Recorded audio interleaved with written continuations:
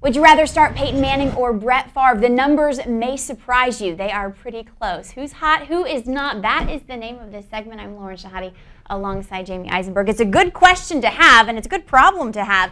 And here's our first question of the day. Ready to go? Absolutely. All right, here we go. Typically, I would never bench Peyton Manning, but over the past 6 weeks, Brett Favre has averaged more points than Manning. I'm in a three-way tie for first in my league and need to finish strong to wrap up the #1 spot in the playoffs. Show off. Your thought on this would be greatly appreciated, Jamey. Again, you do a great job reading these questions. I think when you're talking about Manning, if this was Eli Manning, then I would maybe make the consideration of benching him for Brett Favre. As great as Brett Favre has played and as fantastic as he's looked all season, I still think you got to keep Peyton Manning in there because the ceiling is still going to be higher for Peyton Manning. You look at the way that he's played over the course of the season.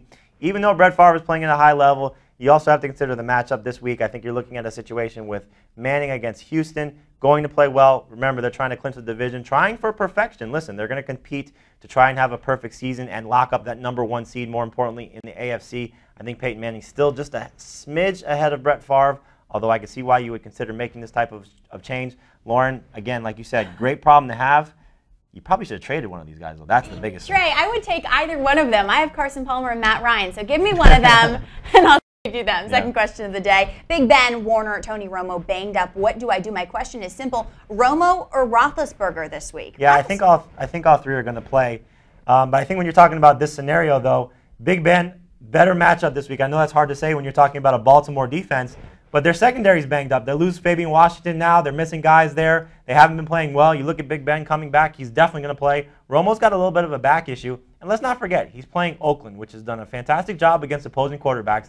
They did give up 2 rushing touchdowns to Carson Palmer last week, but for the most part, they've locked down opposing quarterbacks. Only one quarterback so far this year has thrown for multiple touchdowns, and that was Eli Manning in a half. That was in New York. Tough road trip for them. I think you'll see, even though Romo's got a great history on Thanksgiving, there's going to be a lot of Marion Barber. Ben Roethlisberger's a safer start. Again, good problem to have when you have 2 quarterbacks like this. But Romo, let's not forget, struggling the last couple games. He 7 points. Bad job against your Redskins this past week. Bad job, and he still won. What does that say? But Roethlisberger, doesn't he seem a bit shaky after that concussion? Wouldn't he be? He could be, absolutely. And he's facing a tough defense. But again, it's a tough defense that may not have Terrell Suggs and is a banged-up secondary. All right. How long should I hang on to Brian Westbrook? That's the question from Mike, and it's kind of my question as well, Jamey. Yeah, if you have the chance to pick up somebody else, and I think that's who he's looking for, who are some guys out there that you could pick up? Now, you probably should have done this last week when you saw all these injuries, and as we talked about in Move Makers on our previous video, you're talking about guys like Jason Snelling, Justin Forsett, Bernard Scott.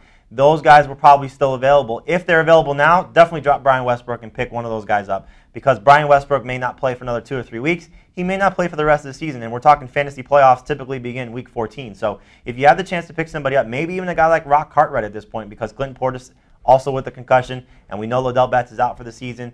It depends on what your roster looks like, and it depends on who else is out there. But I think if you have the chance to get somebody who's going to help you, and let's not forget, it doesn't have to be running backs. It could be a wide receiver. It could be another quarterback, tight end. We've seen guys like Jermichael Finley and Kevin Boss creep up. Chris Chambers is available. Jason Avant. There are guys out there at other spots that could help you out. So definitely drop Brian Westbrook if there's somebody out there for you. Jamey, here's another guy. Well, some of us are struggling. This guy's just in deep with all these running backs. Adrian Peterson, Chris Johnson, Ricky Williams. Who do I bench? Yeah, you know, it's going to be a tough call because obviously you drafted Peterson and Johnson to be your starters, and then here comes Ricky Williams at 32 years old with Ronnie Brown now out for the season with his foot injury.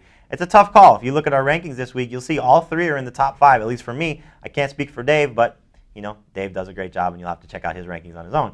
My rankings, I think you have all 3 guys in the top 5 for obvious reasons, but Chris Johnson's number 1, Adrian Peterson's number 2, and then Ricky falls in behind those guys. You got to bench Ricky Williams. I know he's playing well, but still, those other 2 guys, they're MVP candidates. That was a question, Billy from Madison. Chris Johnson, Billy Madison. No coincidence there. No? Last question of the day. You guys aren't getting it. From Corey in Fort Lauderdale, is it time to consider Steve Slayton a must-start fantasy option again? I'm just afraid he's going to fumble and I'll be stuck with 0 points. Yeah, that's going to be a fear with Steve Slayton because we saw what happened a couple weeks ago against Buffalo. He fumbled. He was taken out of the game. He didn't start the next game. Ryan Moats did. But we know Monday night against Tennessee, he was back in the starting lineup. He finds a way to get it done. I know you're seeing Chris Brown take some touches away from him, and he's got somewhat of a tough matchup against the Colts, but he does it all. He catches the ball in the backfield. He's the guy they look to in the red zone, even though Chris Brown's bigger.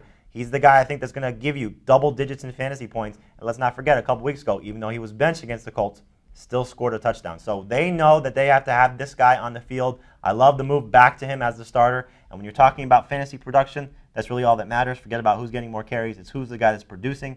He's producing. Solid number 2 fantasy running back. So the good outweighs the scare. Absolutely. Okay, good. If you want to send questions, where do you send them? DM fantasyfootball@cbs.com. DM fantasyfootball@cbs.com. And if you put Lauren in the subject line, we will definitely read it on the air. And if you watch fantasy football today, your fantasy team will win. That is just the way it goes. For Jamey Eisenberg, I'm Lauren Shehadi. We'll talk to you soon.